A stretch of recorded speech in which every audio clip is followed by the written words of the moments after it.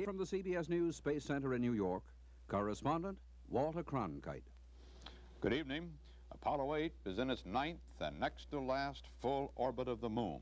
The astronauts, on the orders of Command Pilot Frank Borman, are scrubbing all remaining items from their flight plan, except one more television transmission, which should come up very shortly now, because they are tired and need to rest before the critical maneuver that starts them back to Earth early tomorrow morning.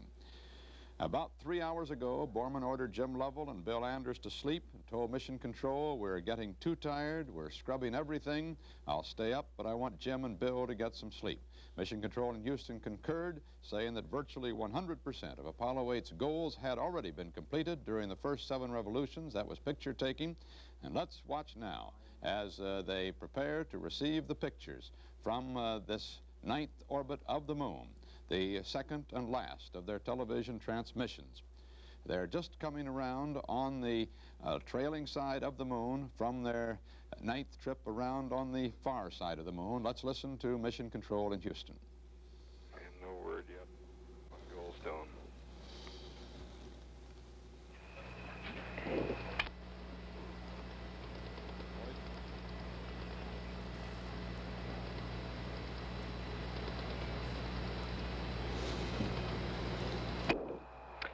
Is that of Paul Haney at Mission Getting Control. A carrier noise now, which is probably indicative of a transmission coming.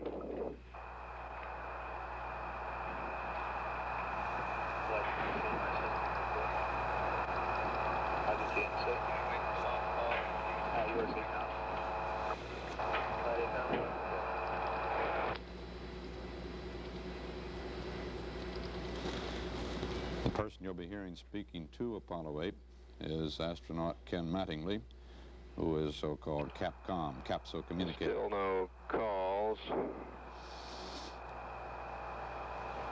although we're a minute and a half. We're a minute and a half into the acquisition. The capsule communicator has been advised to pass to the crew when we acquire that all of its systems look good.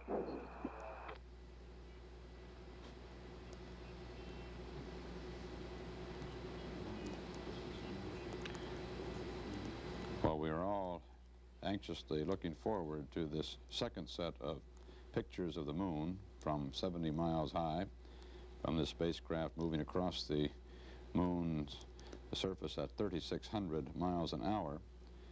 Pictures to match those we got this morning.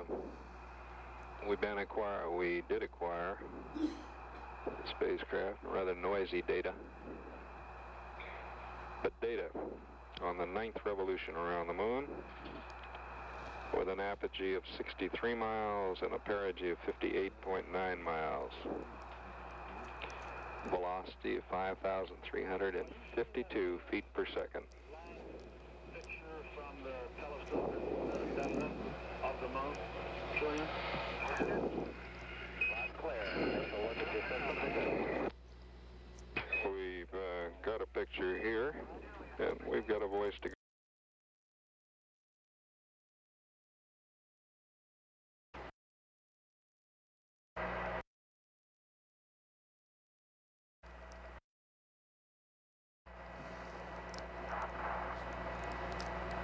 The TV look okay? That's very good.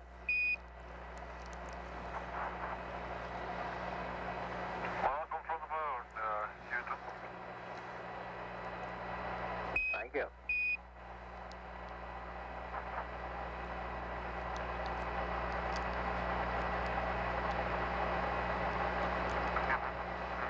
I assume that shortly we'll get some explanation of the picture we're seeing. Doesn't make a great deal of sense to me here at the moment. We're theorizing here at that bright spot in the top left center of your picture is the Earth. It's not very clear. Taking over the lunar horizon.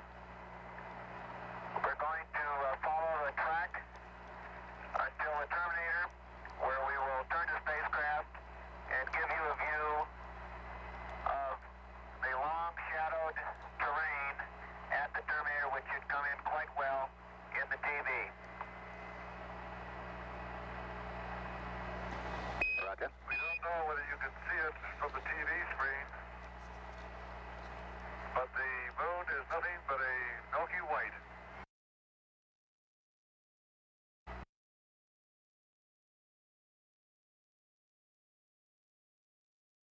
they can get good, clear pictures from the spacecraft. The two so-called rendezvous windows, one on each side of the spacecraft, and they're presumably, as you heard, moving the camera now to another window. That last picture didn't make a great deal of sense, as I suggested to me. Let's listen. Switching so that we can show you the moon that we've been flying over at 60 miles altitude for the last 16 hours. Bill Anders, Jim Lovell, and myself have spent the day before Christmas up here doing experiments, taking pictures, and firing our spacecraft engines to maneuver around. What we'll do now is follow the trail that we've been following all day and take you on through to a lunar sunset. The moon is a different thing to each one of us. I think that each one carries his own impressions of what he's seen today. I know my own impression is that it's a vast, lonely, forbidding type existence or expanse of nothing. It looks rather like clouds and clouds of pumice stone, and it certainly would not appear to be a very inviting place to live or work. Jim, what have you thought most about? Well, Frank, my thoughts were very similar. The vast loneliness up here on the moon is awe-inspiring, and it makes you realize just what you have back there on Earth. The Earth from here is a grand oasis in the big vastness of space. Bill, what do you think? I think the thing that impressed me the most were the lunar sunrises and sunsets. These in particular bring out the stark nature of the terrain, and the long shadows really bring out the relief that is here and hard to see in this very bright surface that we're going over right now. You describe it, that's not color, Bill. Describe some of the physical features of what you're showing people.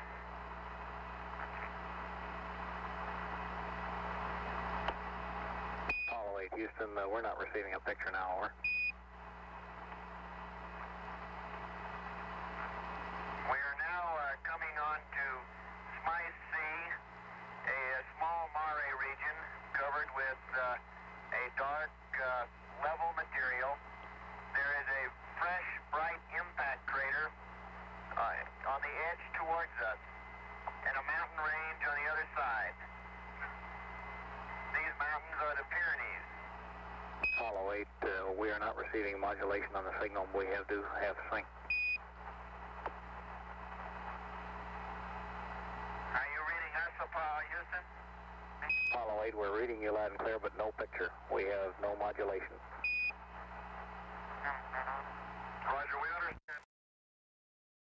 How about now, Apollo? Loud and clear.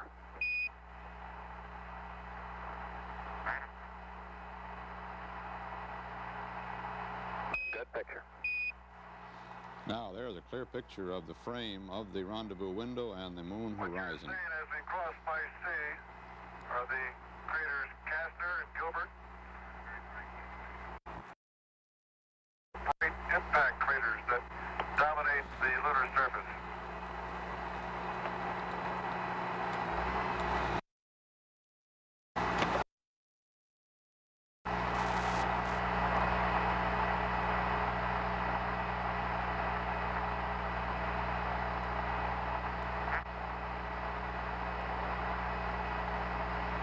The horizon here is very, very stark. The sky is pitch black and the earth, or the moon rather, excuse me, is quite light. And the contrast between the sky and the moon is a vivid dark line. Coming into view of the camera now are some interesting old double ring craters. Some interesting features that are quite common in the Mare region and have been filled by some material, same consistency of the Mare and same color. Here are 3 or 4 of these interesting features. Further on the horizon, you see the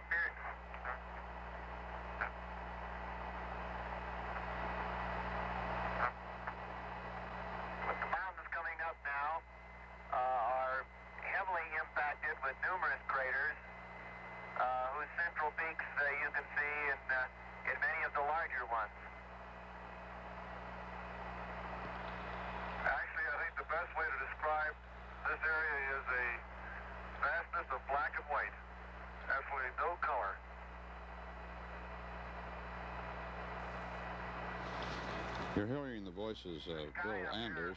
This is Bill Anders, and everyone saw Jim Lovell comes in.